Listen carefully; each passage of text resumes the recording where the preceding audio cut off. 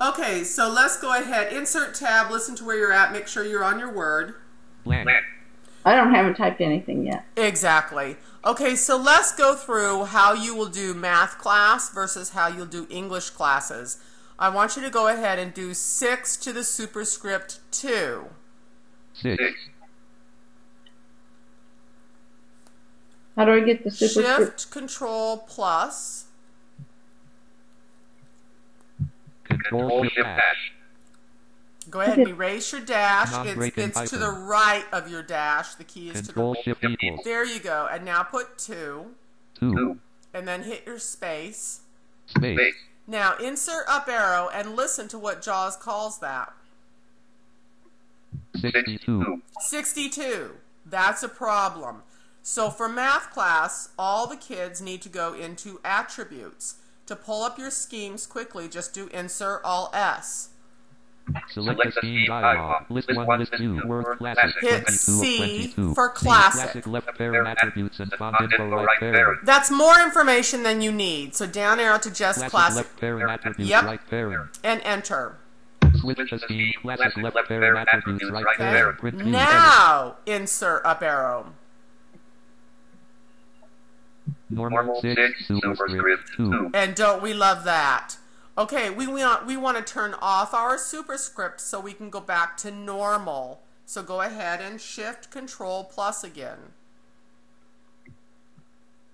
Control Shift equals. Perfect. And you'll notice JAWS says equals because it's on the same key as your plus. Hit enter to go to your next line. Enter. Okay, the next issue is the teacher's going to ask the kids to do strike-throughs when they edit. So I want you to type the sentence, the quick brown fox jumps over the lazy dog, and misspell the word brown. T-H-E space U-R-C-H-B-R-O-N space F-O-X Oh, space Okay, misspell jump. There you go. Jumps with an R. We like that. T-E space A-C-Y space space. Okay, and then do an underline because that's the way the work comes to the kids. Is there's always an underline. The directions are strike through the misspelled word and put the correct spelling on the underlined word. Okay, so control left arrow back to the word jumper. Normal underline under period. Dog, lazy, over, jumper. Okay, select jump and you're going to strike it through. Jump selected. Control D and then Alt K. Control D, font dialog, font OK, effects, and enter. Print view, edit. Now hit your end key. End, blank. Control Shift left arrow to select your underline.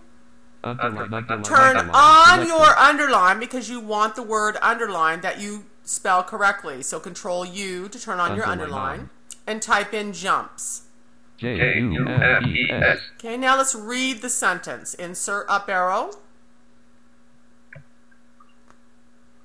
Normal, the quick round fox, strike through, jump, normal, over the lazy dog, underline, jumps. Perfect. Hit enter twice. Enter. Okay, I want you to go ahead and just do a series of misspelled words because I want to show you how you can pull up and let the kid know or the student know how many misspelled words they have in the document. So go ahead and misspell the word quick. Q-U-I-K, space, Okay, enter. O-E-R-T-U-N-I-T-Y, enter. Ooh, good words. Okay, misspell over the lazy. O-V-A-R, space, T-H, space, L-A-I. Okay, so now when the student is done, before they hit F7 to do spell check, you want them to be aware of how many misspelled words they have. So you're going to do Alt-Shift-L to let them know. Please wait processing 6 items. Spelling errors dialog. List 1, list 2, jump 1 of 6. Now the handy thing about this is let's say you're doing a timing on the students and you want to know how many words per minute they're typing, but you also want to know how many spelling errors they have in it. This is also a quick way to learn this. So now the student is aware they have 6 misspelled words. They can do the correction in here, so it depends on what technique you're utilizing with them.